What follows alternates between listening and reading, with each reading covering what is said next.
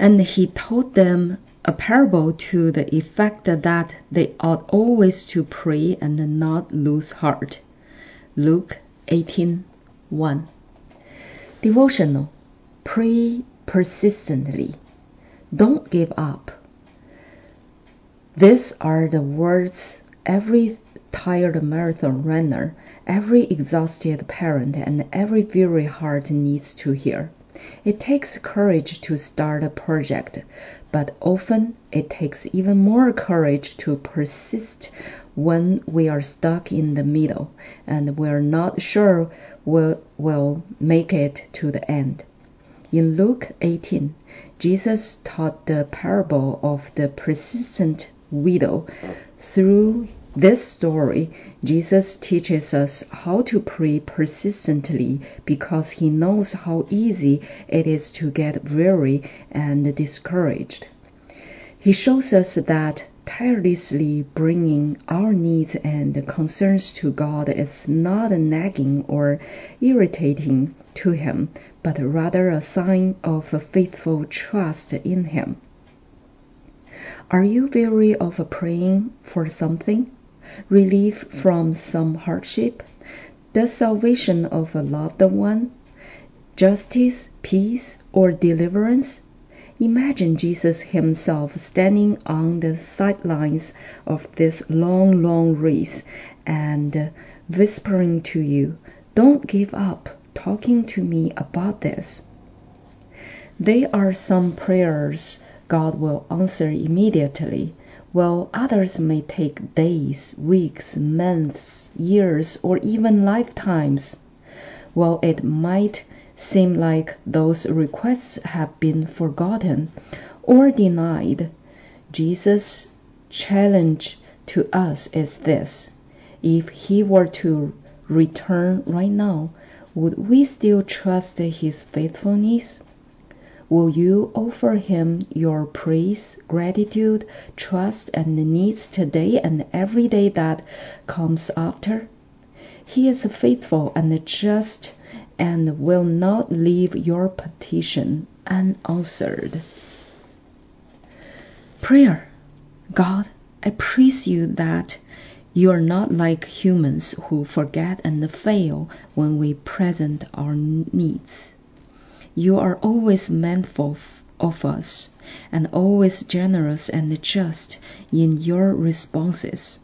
Help me to trust your timing and your character when I remember people and the situation where your mercy is needed. Prompt me to pray and not give up. Amen. Scripture. And he told them a parable to the effect that they ought always to pray and not lose heart. Luke 18:1. 耶稣设一个比喻，是要人常常祷告，不可灰心。路加福音11:8。Welcome. To begin, take a deep breath in, with your palms facing down as a sign of letting go of whatever is distracting or weighing on you. Then breathe out slowly. Lift your palms up to show you're ready to receive whatever the Father has for you. Honor God. God is not like people who can be fickle and forgetful. God is constant, good, and true to his word.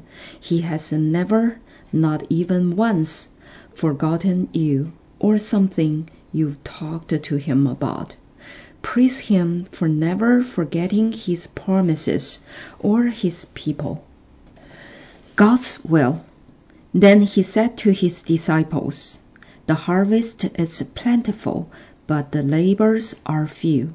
Matthew 9:37. God never forgets that people are lost without him. He loves them and his will is to reach them. His first instruction to us is to pray. So pray today that God will send out workers to every person and place even to people who seem resistant, disinterested, or hostile to him. My concerns. Call to me, and I will answer you, and will tell you great and hidden things that you have not known. Jeremiah 33:3. Are there things you never had the courage to pray for? Or things you prayed so long ago you've given up asking? God wants us to ask boldly and to keep asking. Share specific concerns with God where you are still waiting for an answer. Thank God.